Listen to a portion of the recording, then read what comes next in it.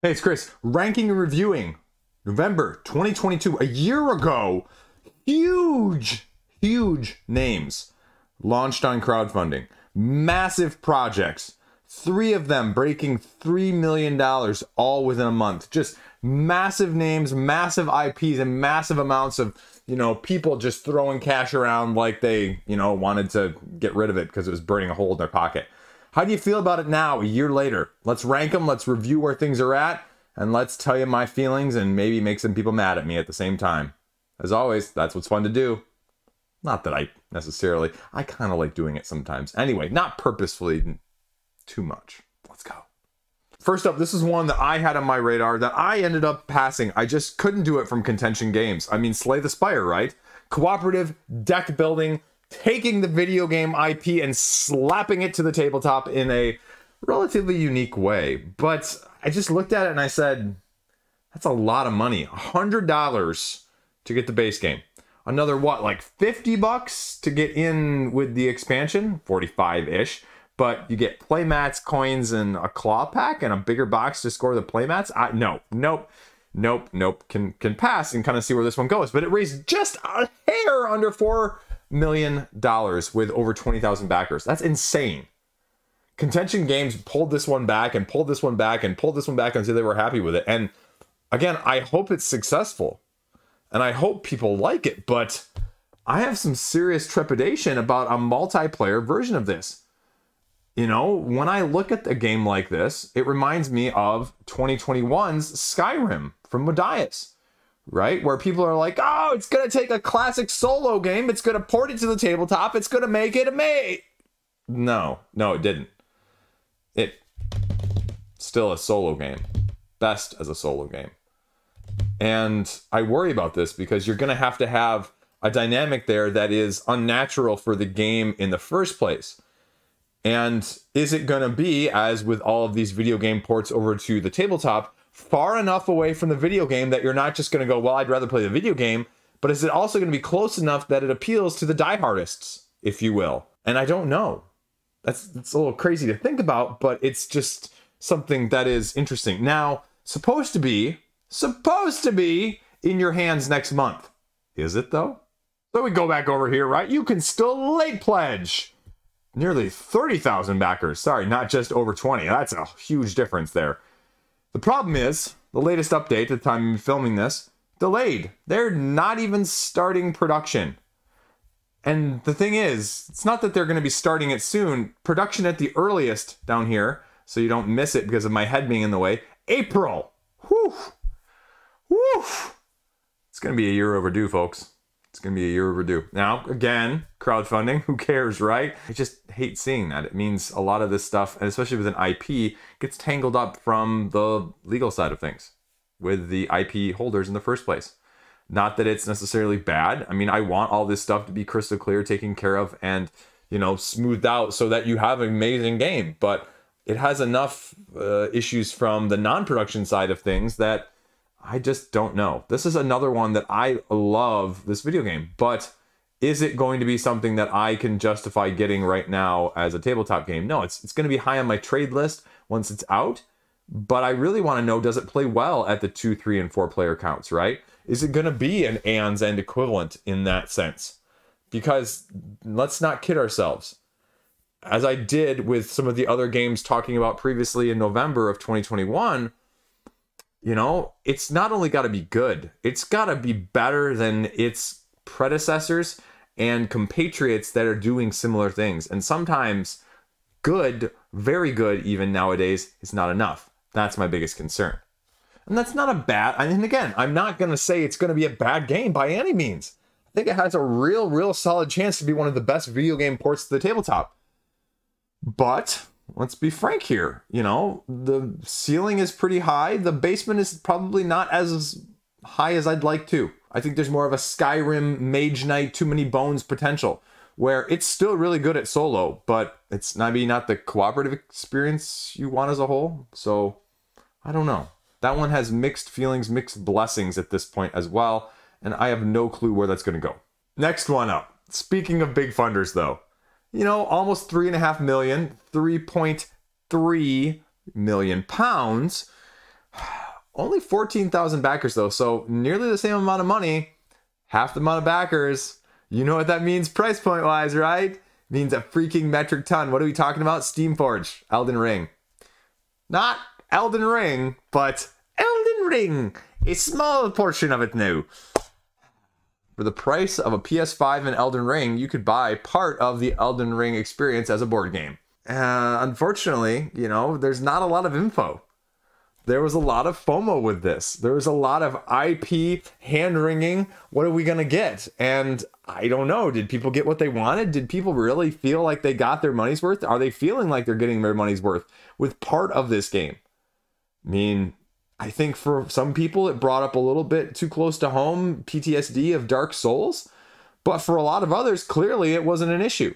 And with Steamforge, they do some exclusivity. So you're going to pay a premium if you want to get it later. Now, because again, their exclusivity is mostly just price point nowadays. It's not totally gameplay content, but it was a little bit of both.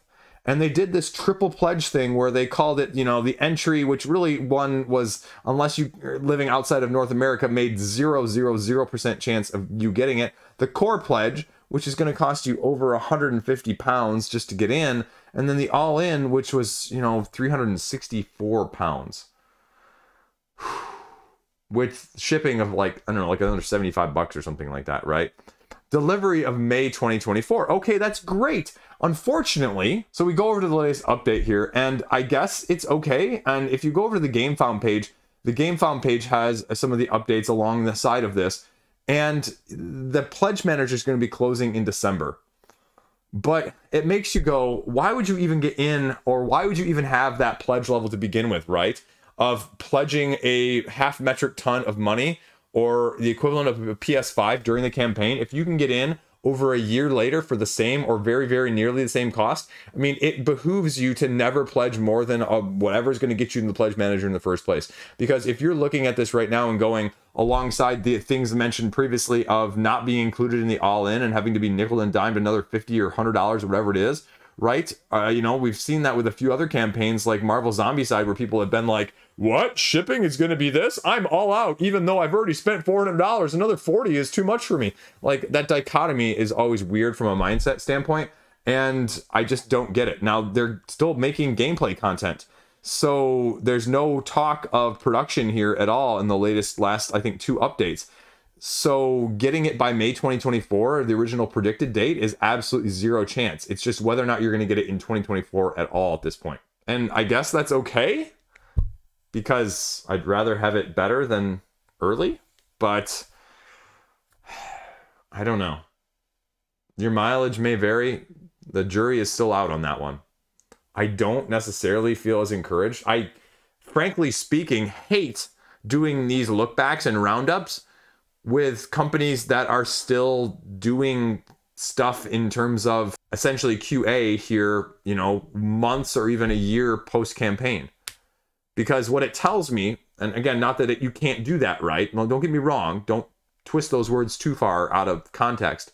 But what it tells me is that people are so desperate for the funding initially, they come with a completely unfinished product in the first place. And you can say a lot of what you want about crowdfunding being a pre-order store. This also shows that people are just going for the money without even the full product with it in the first place. So the pre-order is not even necessarily the order that you're going to end up with by the time it gets to you. And that should scare you, which is why, going back to earlier's point of don't pledge anything but getting you into the pledge manager should be your main MO. Because again, you had 13 months since the time of this ending funding to decide whether you want it or not at this point, knowing that there's more out there. If you're in for $500 right now, I mean, you can get a refund, but at this point, you're probably going to lose 10 or 20%. 10 or 20% on another campaign project like a Flat Out Games, right, of $30. Oh, I'm out $3. Oh no! $50 or $100 out because of the refund fees. Whew, that'll make you think twice of doing that again, right? That's some smarts. Then we go on to the what the nostalgia raising this much money factor side of things at this point with Might and Magic, the board game. I mean, don't get me wrong, like, cool video game, guys, when I was growing up, right? It reminds me very much of Simon's He-Man. Let's play off the nostalgia. Let's play off the miniatures. Let's play off of the deluxe that goes with it. But is it actually going to be any freaking good? I mean, that's what scares me with any game that plays off of that, right? Is that you're kind of going with a crapshoot when it comes to the gameplay. Don't get me wrong. Like I said, it's pretty to look at, right? But you have no clue if this is good, right? It was satisfying. Ready to get this back to the table. Well, I don't know, right? Hex-based, card-laying, Euthia Light-esque game? I don't know. Do you have any clue what the gameplay flow is going to look like in this? And I think the tricky point was it had an odd player count that you were sort of doing the dynamic with. Open world, modifiable, RPG, town builder, all in one. Right? Does that scare you, seeing how much is there? And again, miniature, Azure Pledge only, content, asymmetric commander expansion down here, asymmetric town expansion right here.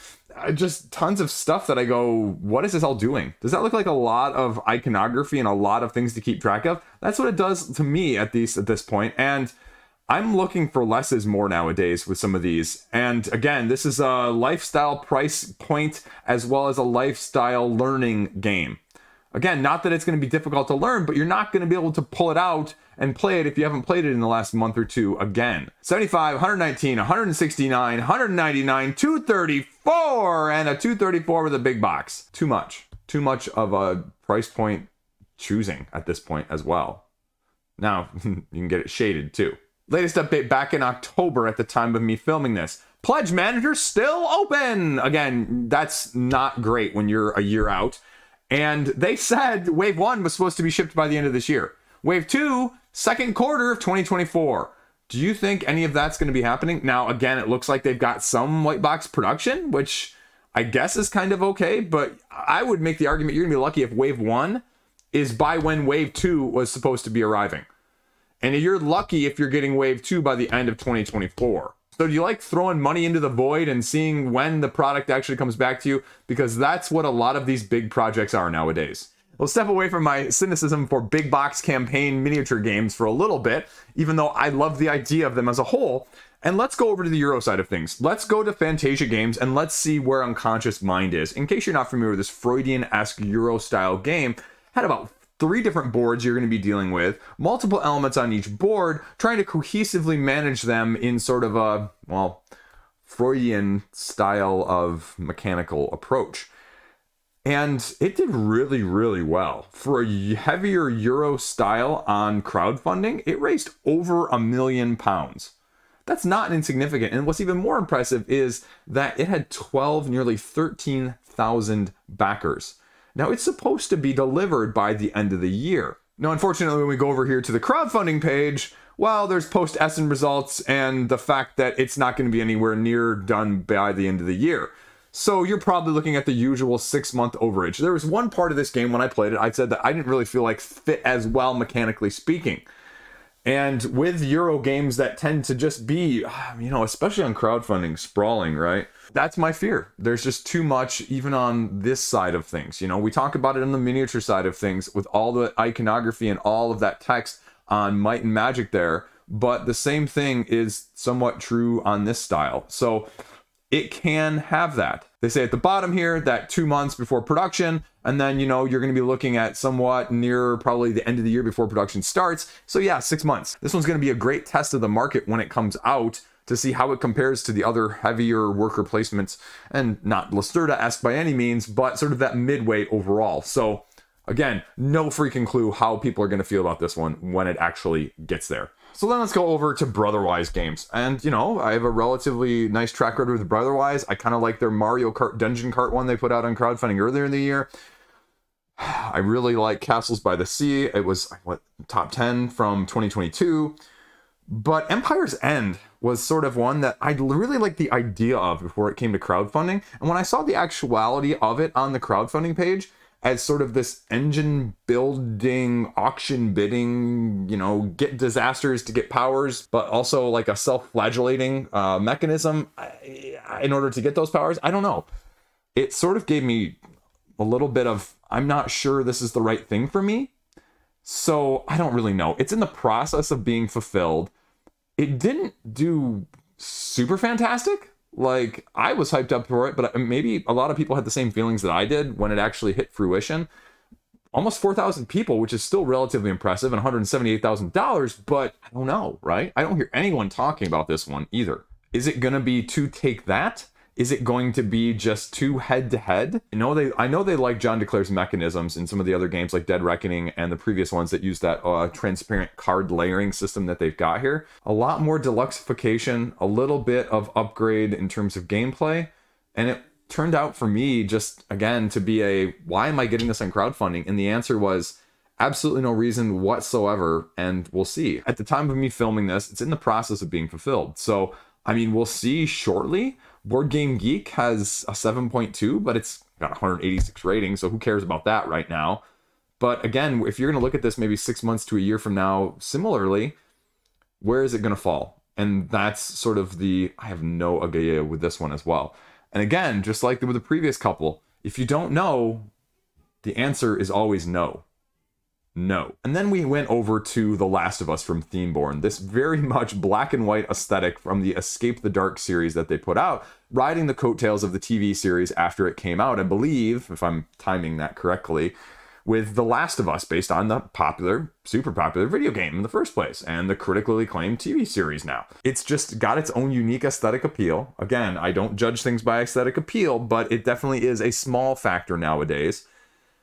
But the gameplay, I was kind of like, okay, card-driven narrative, a little bit of just complete utter randomness. Different every time, it says. That's how it describes it. But it sort of gave me more of a Dead of Winter vibe with a lot of the randomness and a lot of the choosing and a lot of going back and forth. Again, I just looked at it and said, I'm not sure this is going to be a good fit for me whatsoever. I mean, I like the fact that it's a quick setup. That can't be understated. It's social. I hate it when stuff gets social in that sense.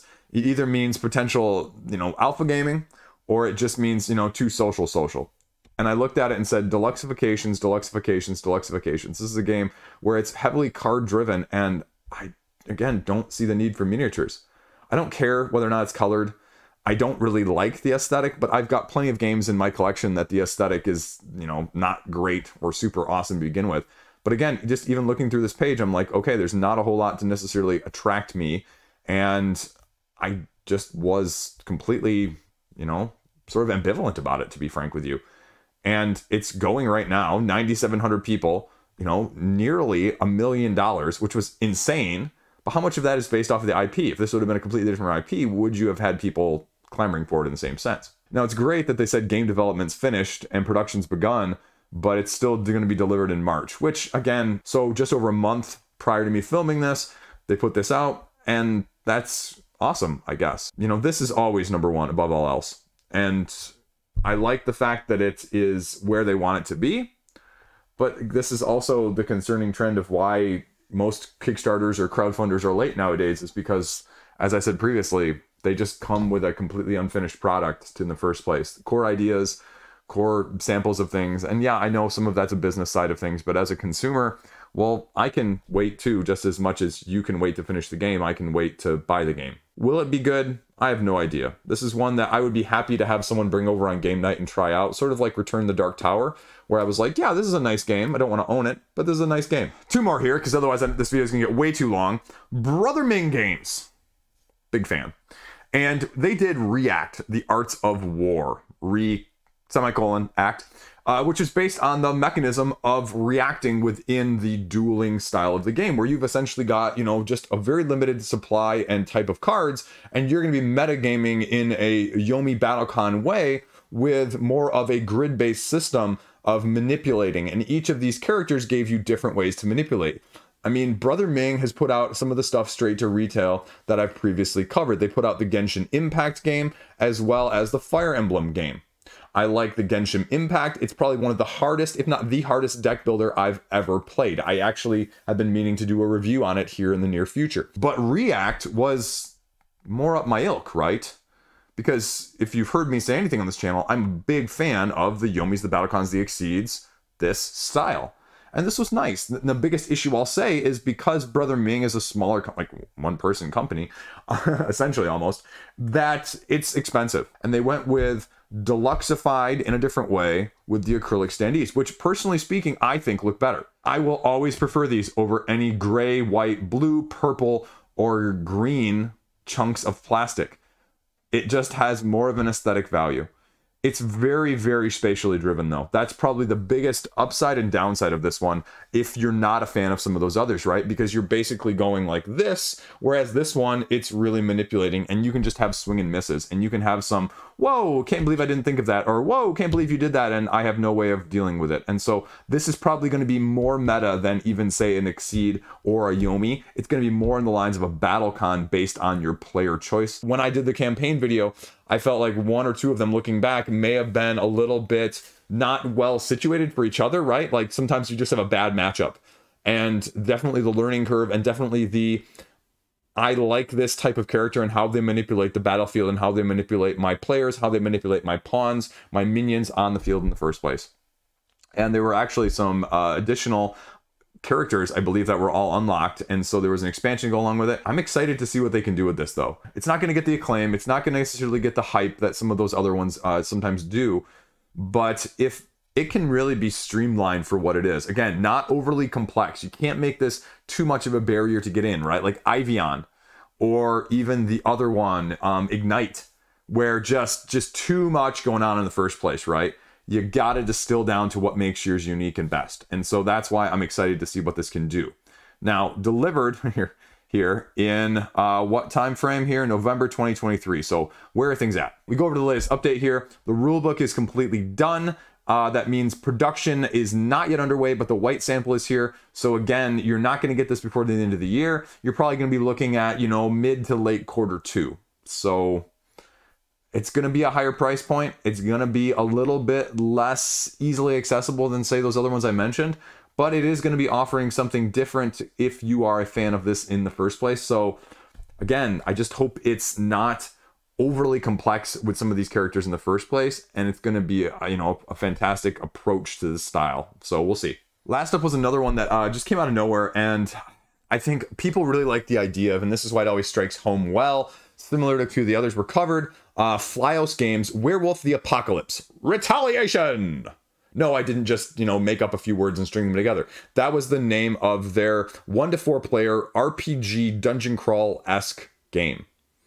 And only 4,400 people, but, you know, about $700,000. Good amount of money.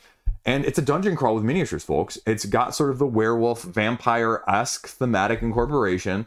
They're going, I believe, with an app-based system, if I'm remembering too, because they sort of did a little bit in incorporation with their previous Vampire the Masquerade chapters, 2 or 3 expansions to go along with it. And we'll kind of see where it's going, because again, it was supposed to be delivered, you know, in about 3 months. So where are things at though? So when you go over to the how to play, right? Cooperative, pack of werewolves going at it about 30 minutes per player, 30 scenarios. That's a lot of scenarios that you have to have well balanced.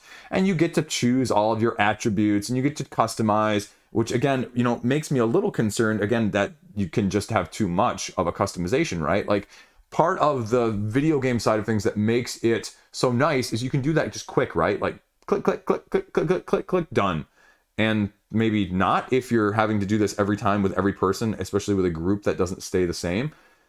The basic gameplay, you know, is a lot of skill check, narrative-based open world situation. It gives me sort of an Oathsworn vibe, only with more of a narrative, if you will. I don't know, though. Is it truly unique? Is it really going to be so much upkeep that you're just going to have to deal with it like Aeon Trespass Odyssey? I don't have a clue. I don't have a clue with this one either. This is a lot of money for a lot of plastic, and you can see why nowadays I say that, because these just, mechanically speaking, you can't even tell how different this one is going to be on the page compared to the half a dozen other dungeon crawlers that launched this past year. Yeah, a little nuance here, yeah, a little nuance there, narrative campaign here, upgrade RPG this, upgrade RPG that. How do you tell what's right for you in that regard? Well, you can't, and then you start wondering, and you start saying, well, I'm going to have to get in for 150 Canadian dollars to even find out right now. Does that make you feel comfortable? No, that doesn't make me feel comfortable whatsoever for that price point. Because, again, it's an unknown. If you say unique, well, okay, but unique, again, like I've said previously, double-edged sword. Unique in a sense that you don't have anything like it. Unique in a sense that you don't have a forking metric clue whether or not you're going to like the way it's doing it in the first place. So we go over to the latest update here, again, just at the very beginning of this month, and they give you a little bit of content update, which, okay, well, gameplay is pretty much done, writing's pretty much done, artwork's pretty much done. How much of the other stuff, though? Okay, that's a lot of blank bars there before stuff gets done. And now translation, you know, if they're staggering the languages, sure. Proofreading, okay, yeah, you need a lot of that. But I have no clue where that actually means you're going to have it done, which clearly means you're not going to deliver at the estimated time of delivery. But does all of this stuff not being done put you Q3, Q4-ish, probably at earliest Q4 of 2024, if you're lucky? If everything goes right, if all of the miniatures work out fine, if all of the expansion content is all done in one wave, then I have no idea. So it's a big gamble for this, folks. You gotta love this stuff. You gotta absolutely love it. And the problem is, you don't have hands-on. And you can see why I get a little trepidatious now with anything triple digits, right? Like, anything triple digits better be something that you've played before, almost on crowdfunding.